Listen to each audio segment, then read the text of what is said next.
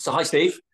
RBF. Very important person in the world of fitness equipment because you are the MD of fitness equipment services.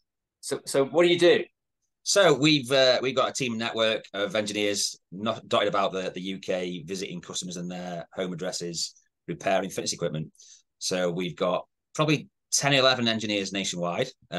Alongside that, we have a call centre and a warehouse full of parts that sit here in Stoke-on-Trent. And basically, if you've got a problem with a bike, a treadmill, a cross trainer in your home, one of our engineers will fix it. Away we go. Job done. Absolutely, and that's something that we offer our customers if they need that, and you do that on our behalf. So it's absolutely great. Well, what a lot of people want to know is, how do they maintain their fitness equipment? So if we can just let's take exercise bikes. So we have two exercise bikes at Roger About Fitness. We have the folding bike and we have the gold bike.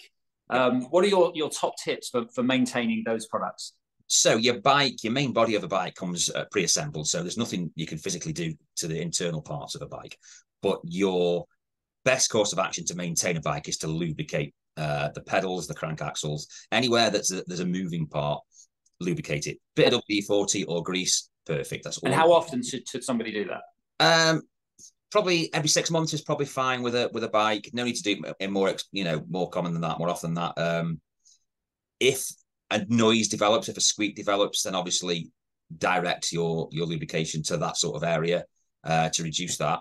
Usually that'll take it away, and away you go. Okay. So what about another tip for maintaining your folding bike or your gold bike? Level floor.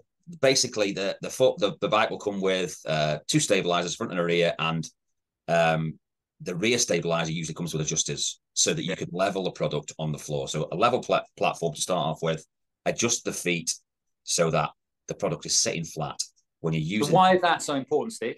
Because when you are using the machine, you will rock from side to side if it's not flat. It'll be an uncomfortable experience, shall we say. And you are then putting extra stresses on the joints of the machine. For example, the handlebar post, there's usually a couple of bolts that secure that to the main frame, putting extra strain on those. And you're introducing a way to increase the likelihood that you'll get a strange noise from the machine or an issue going forward. Okay, cool.